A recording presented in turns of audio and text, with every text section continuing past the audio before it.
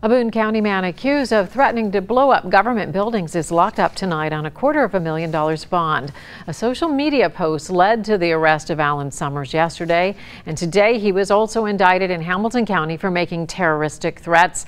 Local 12's Adam Clements was in court as Summers went before a judge this morning.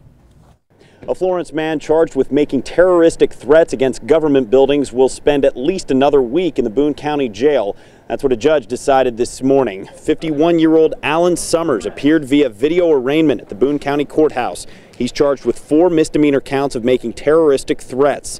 Investigators arrested Summers last night after being notified of a concerning Facebook post in which Summers urged friends and family to stay away from several different government buildings in Hamilton County on July 9th, including the Justice Center, where Summers says he spent 150 days back in 2008.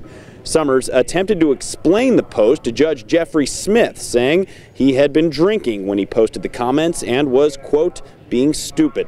Judge Smith then set a $250,000 cash bond for Summers, and then explained why that bond was so high. Well, given the nature of these allegations, I'm going to find that there is a danger to others reflected in the current allegations, and also based on the high NCA risk assessment, I'm going to maintain your bond at this time at $250,000 cash only. The non-financial conditions of this bond are to commit no further offenses and have no contact with the victims or locations alleged in this matter. The next court appearance for Alan Summers will be on July 9th here at the Boone County Courthouse. Ironically enough, the same date he urged people to stay away from those government buildings.